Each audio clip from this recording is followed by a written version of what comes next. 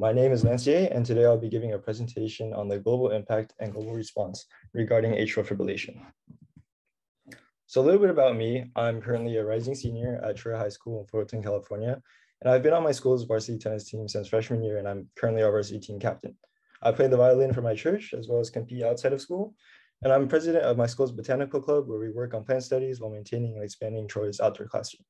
Last summer, I was a research internship under Johnson & Johnson's medical device company, Biosense Webster.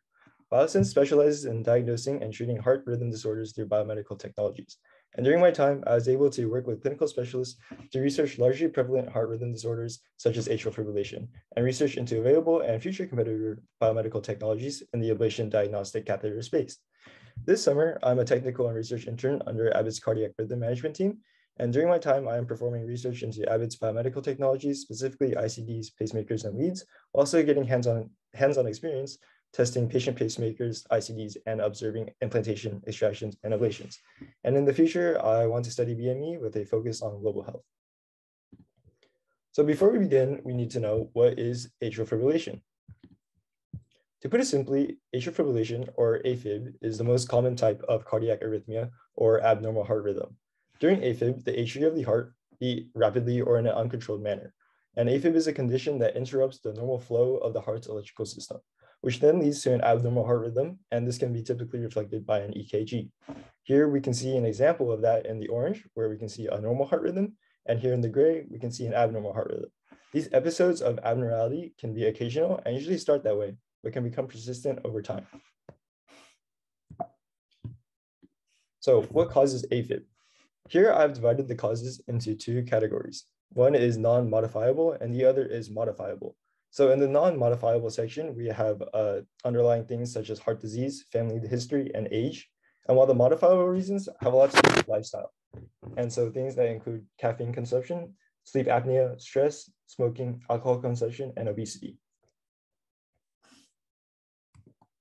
So eventually, AFib can lead to a variety of symptoms, including fatigue, heart palpitations, difficulty exercising, shortness of breath, anxiety, chest pain, and dizziness. But the most important thing to digress is that AFib is a progressive disease, and 1 in 5 patients will progress from paroxysmal or occasional AFib to persistent AFib in a single year. Stroke is a serious complication of AFib that can lead to long-term disability and mortality. Nearly 1/3 of all strokes caused by AFib, and nearly 35% of people with AFib will have a stroke. So in the context of global health, we can see that 33 million people worldwide are affected by AFib, and 1 in 4 adults over the age of 40 are at risk of AFib. And a look into the future, if we look on year-on-year data from the US, we can see that with the current lifestyle of many people, the amount of people diagnosed with AFib is expected to rise to 12.1 million in the US alone within the next 8 years. Okay, so now we should compare global responses. So in comparing global responses, we can see that in developed or high-income countries, there is easy or substantial access to EKGs, monitors, and diagnostic options to identify patients with AFib. There's also access to device treatment options, such as ICDs and pacemakers, coupled with medication to counteract symptoms of AFib. And there's also access to catheter ablations, which have the possibility to effectively get rid of AFib and its symptoms.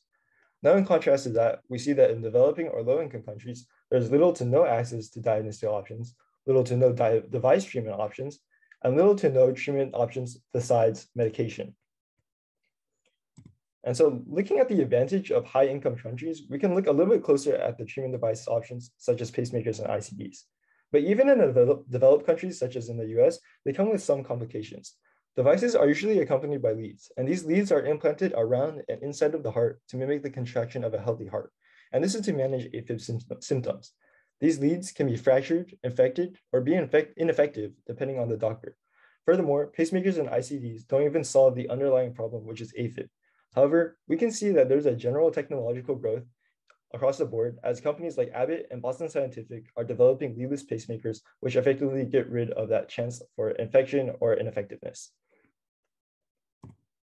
So comparing treatment nuances in ablation and medication, if we look a little bit closer at the most effective treatment options between low and high income countries, the most effective treatments would be catheter ablations and medication.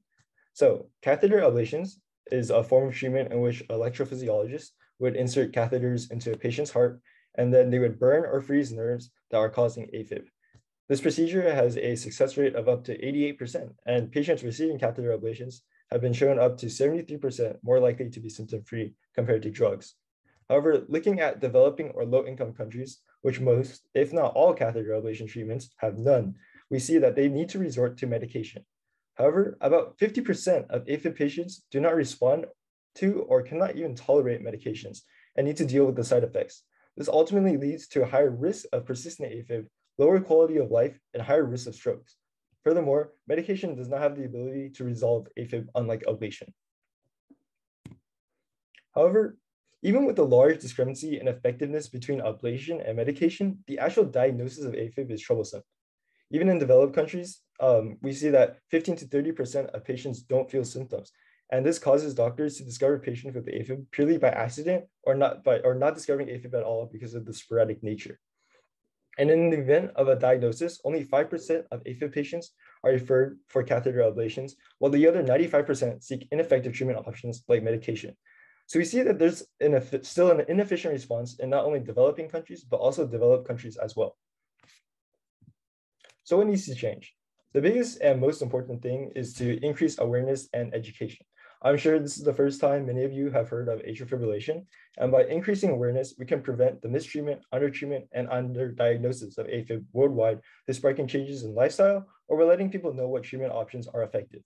The second is increasing availability of treatment. Like I mentioned before, there's a lack of effective treatment in developing countries, as well as a lack of workforce, and increasing the availability of treatment could counteract the AFib epidemic. Lastly, there needs to be a growth in technology, whether it's in medication, pacemakers, ICDs, or catheters. We need to eventually create an effective, cheap, and available solution to AFib. Okay, so hopefully you've learned a little bit more about AFib. Here are my references in case you want to know more. And before I conclude, I would like to first give a big thank you to the organizers of the GHLC for giving me the opportunity to present. I'd also like to thank my mentors for helping me get exposed to the information surrounding AFib. And thank you to the audience for listening. If you have any questions, feel free to contact me through my email. Thank you.